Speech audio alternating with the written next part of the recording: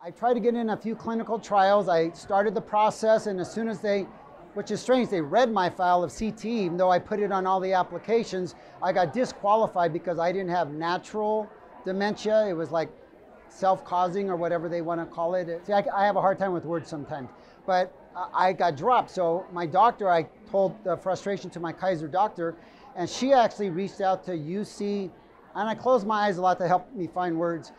She reached out to UC San Francisco, and they were starting a clinical trial, and they were looking for people specifically with CTE.